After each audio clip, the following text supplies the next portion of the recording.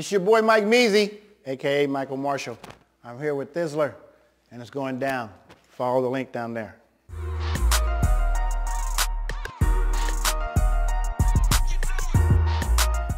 A second chance, because the first time around, I wasn't included in it. All the success from I Got 5 on it, they missed me with it. They no calls. I've never performed that song with Yuck or Numb or anybody. The night that they invited me to the video shoot, no one was there but me. That's why when you see me in the video, it's just me and the strippers for just a second. So it's like a second chance. I missed it financially at the beginning, but now paperwork has been in place since 2005. That's when I got sober. So the paperwork that I had tucked, that I didn't really know what it was, I gave it to my wife and she figured it out. So we got it all lined up. So now that it's being used in the movie, that's going to give it like another real run. And since I missed the money on the first run, I'm here now. So this money should be bigger because movies generate more tallies, for lack of a better word, when it comes to publishing. I mean, I Got 5 on it, did maybe 3 million albums, so that's just 3 million tally counts. But this movie, you know, it could be seen by 200 million people, and publishing works the same way it works with the record.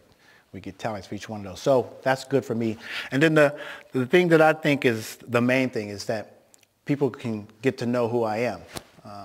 I've always found it weird that the generation that's been listening to I Got 5 on it have just listened to it and not really wondered who was singing it. Because when I was younger, we would really be in the back of these records looking at credits and all that, trying to figure out who was doing the thing that we liked the most. And it's clear that my voice is the biggest and most important thing on the track. So I was always thinking that people would go and search that out, but they haven't. So thank God, Jordan Peele, he's younger than me, so when he was younger, he probably was vibing to that song, getting high to the song and the whole shit, just like everybody else does. But he took a chance with it and put it in a movie, which is going to be big. Now, he's using it in a horror movie, so it wasn't expected, because it's a song about putting your money together to go get some weed. If you ain't got 5 on it, you can't get high on it. But Jordan he's pulling on the creepy, haunting aspect of the melody. And the melody is written by me, so I can feel what he's saying on that. So I'm excited about it getting a second run, me getting monetarily taken care of, and introducing myself to the world. Because I've been out here for, I've been doing this since the 80s. 86 was the first hit that I had with Rumors in the Timex Social Club. And then again in 96 we did I Got 5 on it. So it was like every 10 years I had a song that was on the radio. Because around 2006 or 7, I did a song with San Quinn. I had him feature on a song for my album. He took it and put it on his album and made it like it was a feature of me. So my name didn't really get pushed by the radio when they were playing So Young, So Sweet. It's always been like that here in the Bay Area. They don't really show support until somebody else shows support, and then it swings back. That's what happened with Rumors.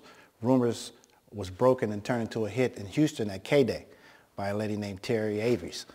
And then it swung here in the Bay Area, got it. But the first time that anybody heard it, we played it here in the Bay Area. My whole high school knew that song. So when it swung back, everybody knew it. But that's just how the Bay is. So I'm excited that I'll get another chance, and this is bigger than just the Bay. This is a worldwide movie.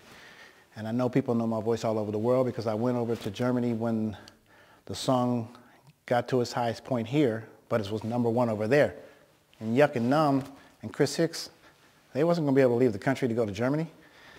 They were young hustlers, so they definitely had legal issues, and Chris Hicks is a gangster, so I don't think he was going to be able to leave and get over there. And he didn't know how to talk to people anyway. So anyway, I was the one who went over there to do that.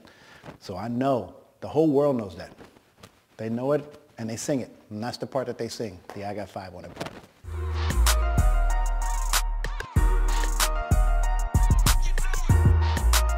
I didn't turn the paperwork in because I didn't understand that it was something I needed to turn in. I thought me having that meant that they were going to be sending me checks. Not fully understanding it. Still kind of young.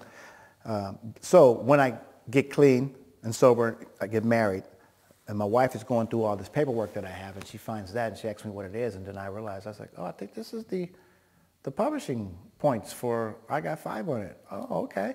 So we go to a lawyer, real powerful lawyer, right?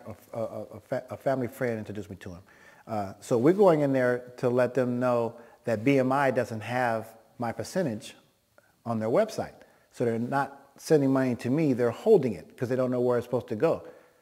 But legally, they know that there's 10% that belongs to someone else. So we get the lawyer to speak to BMI about it, and BMI tells us, okay, so we're not going to go back to pay you, but we'll start paying you from right now. So I'm talking to my lawyers, and I'm doing research, and come to find out, there is no statute of limitations when people owe you money if they've never sent you an invoice. BMI, Universal, CNO Records never sent me an invoice telling me we have money for you, come get it. Because if they had, after 7 years, if I didn't come get that, it's all good, it's for them. But since they didn't, they were supposed to put that to the side and let it collect interest, give me my portion, and then they get to keep the interest. But BMI is gangsters, just like all the rest of these capitalistic companies, and they were like, we're not going back that far. And my lawyer was like, okay, so the bad part is it's a conflict of interest because we work with them too. You came to us about something that wasn't going to be litigious with them, and we took care of that. But if you want to get litigious with them, we can't do it. So I gave up on that, and I was resigned to getting the little bit that comes every year from I Got Five on it. You know, something maybe 15,000 a year, something like that. So I was going to be content with that, but at least I was getting it now, right? But then when this came out, I was like, oh my God, this is the second chance. My paperwork's turned in. I got 10%, and now they're sending me sync releases. And ever since the movie, I mean, I've got a whole bunch of them. I don't know if I'm able to talk about them, but it's going to be, I Got Five, and they're going to be in a lot of places coming up soon, not just that movie. But yeah, so the legal paperwork stuff has always not been right because the people in power, I've heard people say, look, the new artists that come, if they don't know, it's not our job to tell them. It's their job to learn it and then do the same thing to the next artist that they bring. So they're actually like doing like this crazy cycle of just straight fuckery, just constantly fucking young cats and then sending those young cats until their older age and making them want to fuck over younger cats. It's cyclical, and it's crazy how the industry is. But now the paperwork is all good. I wish I could go back and correct the rumors once because there's going to come a time when they're going to need that too. And I'm trying to do a movie, and so I'm trying to tell the story of both those songs. So I wish I can get the publishing back for that. But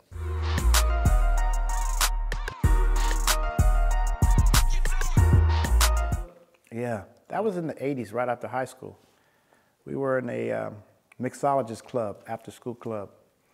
And that's how we all met, listening to records and stuff like that. And I graduated in '83, me and my buddies, and I started going to Laney, and I was taking a piano class. So Marcus is always writing lyrics, right? He's got a hell of lyrics written down, taped on the walls and shit like that. And all the time, you know, me and my boys, we'd be laughing like, what are you doing? What you want to sing? You trying to do music? Blah, blah, blah. We just DJs. We're not tripping on that. But one day I'm playing around in the house on my Casio, little white Casio. I'm playing this melody that I've been learning at school. And basically the melody is from Michael McDonald's I Keep Forgetting I'm Not in Love Anymore. Now, if you look that up, you'll recognize that the music in the bass line is boom doom doom doom be doom boom boom ding ding ding doom doom doom doom doom doom doom. So I just took that and doom doom doom be doom ding ding doom doom doom boom boom doom be doom boom boom doom doom ding ding ding ding ding ding ding ding ding ding. Anyway, that was Rumors.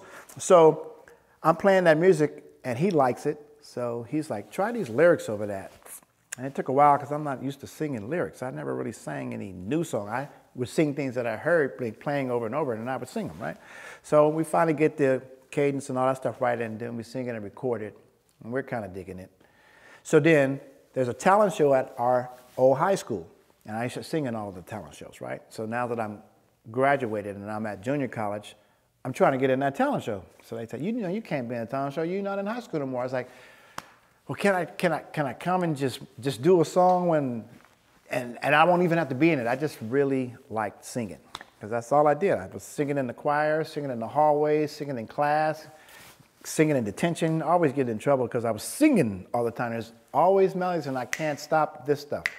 And the clicking of the teeth, and it was crazy. So the lady who's in charge, Miss Bennett, Thalette Bennett, she says, why don't you guys come and do something as the judges are tallying the votes for the other acts? So we say, okay, so we take that song, and me, Marcus Thompson, Greg Thomas, and Darian Cleage, along with my boy Craig Samuels, we go up there and we are pretending that we are the Time.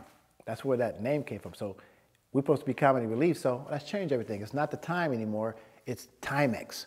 And it's the Timex Social Club. Marcus came up with that, I don't know. I had never heard the phrase social club before, but apparently there's a bunch of them in the Bay Area and other places in America. And it's like a clubhouse or a group where people come together. So he put those two together, and then we went up there and we were supposed to be Morris Day and Prince and Jelly Bean Johnson, all those guys, but we changed the names a little bit. But anyway, we do that song from tape, and we just up there with fake guitars, and one dude's got drumsticks, and we just having fun. Them kids love that shit. And one of the grown-ups who worked in the African American Studies Department. I am so sorry, Dr. Navies. The African American Studies Department was Charles Douglas. He went to Cal, and he was studying rhetoric up there. So he was a TA with Mr. Navies. So he also had this after-school program where he was trying to, I don't really know what he was trying to do, but there was always people who had talent in this room. So I would come by, and he got to know me. And so then I told him about that song. So he heard it, and he really liked it. So he took a copy of it that we put onto a 4-track tape on vacation during the summer. And he said he was going to take it and let some of his folks listen to it and see what they thought about it. We didn't think twice. No, I didn't think twice about that. I didn't trip. So he did, and when he came back, he's like, we need to record this, and I think I got somebody who might be willing to do that. And that's how we met Jay King. Jay King is a boogaloo dancer from Vallejo by way of Sacramento, right? And Jay King looks so weathered and leathery that I thought the man was in his 40s. So I thought it was weird at the time that this old man was really into this young song that we was doing, but he was. So he put the money up to about $2,500 for us to go for 2 blocked out sessions at Starlight Studios in Richmond, 12 hours each. One was to lay the music and one was for me to sing. And that's what we did. I went in there, and you know, first it was everybody trying to sing, including Jay King. But then the people that he brought to help lay the music down and co-produce, is what they would call it, they talked him into getting out of there, out of the booth, and just letting me do it. And that's how we got Rumors, because we pressed that up, and we had a record, and we were excited about it. And of course, the punk-ass radio here in the Bay Area, it was KMEL back then. They wasn't, no, KSOL. They wasn't gonna play us, and they didn't. But like I say, that song ended up, because it's vinyl, ended up out there in Texas, in Houston, and Terry Avery's of K-Day, she liked it, and she played it and broke that record, and it took off in Houston, and then swung back to Cali, because that's how radio works. Whatever station is playing something that's getting a lot of spins and attention, other places are trying to do that too, because now this radio station is able to sell more advertisement. More companies want to spend money with them because they figure more people are listening because you're playing a song that seems to be climbing the charts. So all the radio stations and PDs coming back towards the West, they jumped on it. So like one day we just, I don't know where we were, but that song comes on the radio, and I mean, we lose our mind. We can't believe it. It's unbelievable. Again, we're DJs. Now we got our own record to play at our parties, and it's gonna be lit, and we pumped and all that. But after that, it all just started going downhill.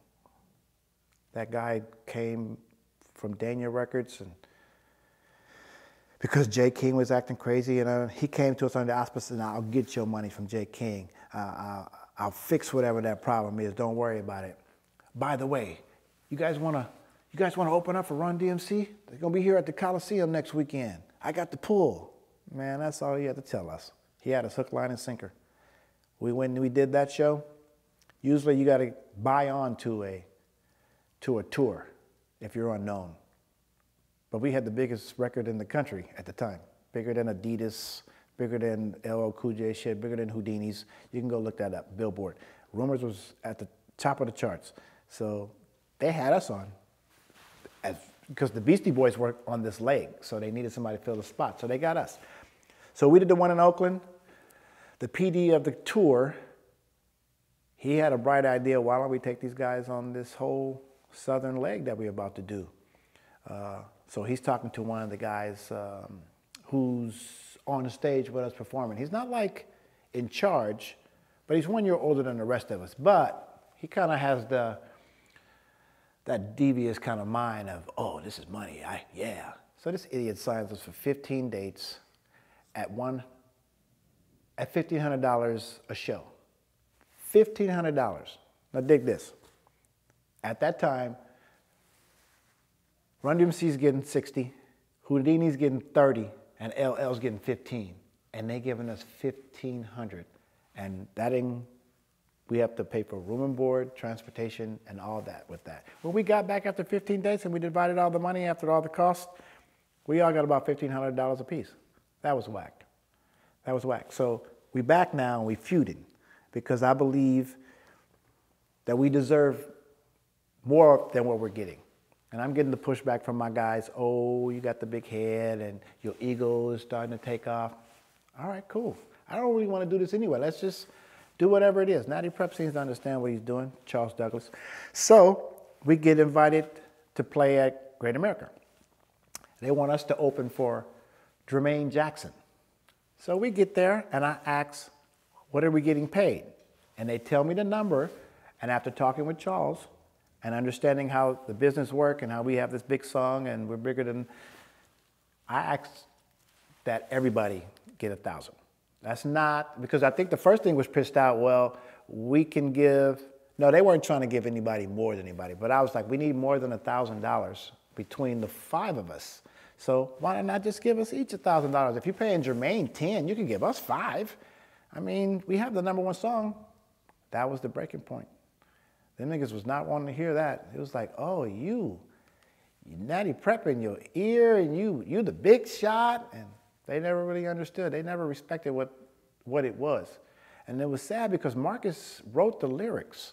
So it was his baby, but he never felt pride enough to really stand up for that, because in the beginning, it was Marcus who was supposed to be going to take the paperwork from Dave Lucchese to the lawyer. That's what he said, but he didn't do that. So when we get back with Dave Lucchese and Marcus is there, ready to sign, we assumed it was all good, and it wasn't. We signed to Wire Publishing. We'll never get that back. We still got writers, and that generates nice money since the 80s. It's been good. Rumors is a big song, and they use it a lot in different places, but it's not what Dave Lucchese got to put his daughters through college, take care of his daughter Danica and Dania. Yeah.